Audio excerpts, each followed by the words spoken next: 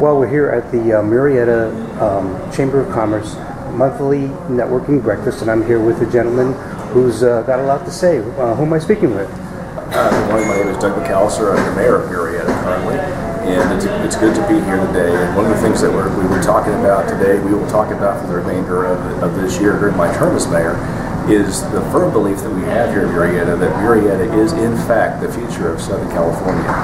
That's a pretty obvious statement, but it is, as far as we're concerned, a very true statement. But we believe that we honestly need to answer that question: why Murrieta?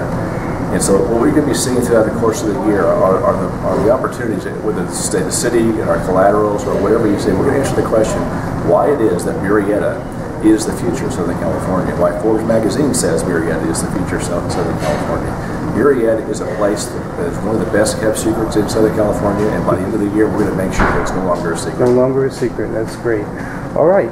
Anything really in particular that's coming up in I guess we're having a kind of a state of the city message coming up shortly.